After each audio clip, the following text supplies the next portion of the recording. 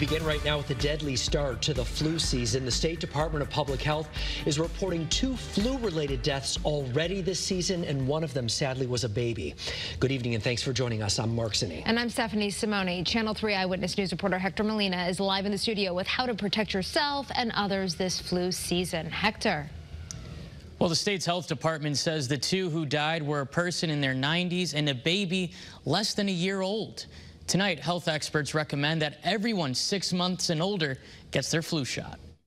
Walking into the grocery store with his baby in a stroller, Teddy Kenny was surprised to hear that someone the same age as his child was killed by the flu in Connecticut. It's just very shocking and sad to hear. The state health department is reporting the first 2 flu deaths of the season. A person in their 90s died in September, and an infant died just this month.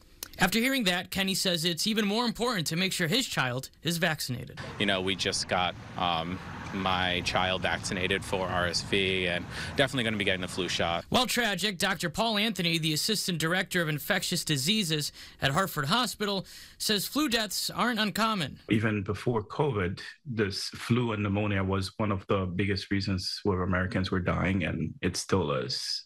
Dr. Anthony says babies, the elderly, and pregnant women are at highest risk for getting the flu. In addition to getting the flu shot, Dr. Anthony recommends these safety tips to protect yourself and others. Cover your cough if you're sick. Wear a mask when possible, especially if you're indoors with other people, because that will help protect you. Wash your hands. Try to avoid touching your face. The State Department of Health says there have already been more than 200 cases of the flu so far this season.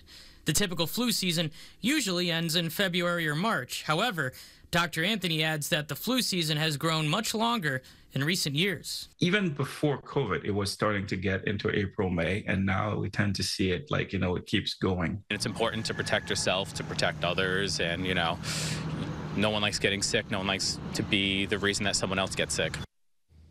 Now, it's important to note that the Department of Health hasn't revealed where the 2 patients lived. Meanwhile, the CDC says your flu shot usually takes about 2 weeks to provide protection from the virus. In studio, Hector Molina, Channel 3 Eyewitness News.